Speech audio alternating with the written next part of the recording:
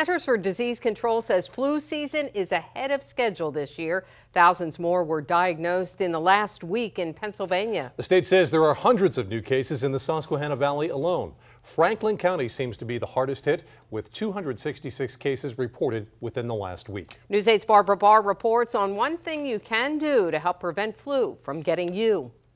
Right now, most of the patients who are coming in to see us are seeing us with flu-like illnesses where they get the fevers, the cough. Dr. Jay Zimmerman is a family physician with Penn State Medical Group in Elizabethtown. He's seen a surge in flu cases recently, well before peak season. The last few years, the flu season has been kind of much more towards March, and so this kind of seeing it December, January is a little bit earlier. This year's strain is shaping up to be more serious than last year, which health officials considered relatively mild.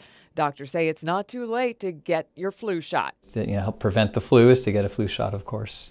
Keys to helping avoid the flu is coughing into your elbow and good hygiene, washing your hands on a regular basis. To those diagnosed with the flu, Zimmerman will prescribe Tamiflu, then over-the-counter medication, followed by rest. In Elizabethtown, Barbara Barr, News 8. In addition to fever and cough, flu symptoms also include sore throat, runny nose, muscle aches, and fatigue. It all typically lasts 7 to 9 days.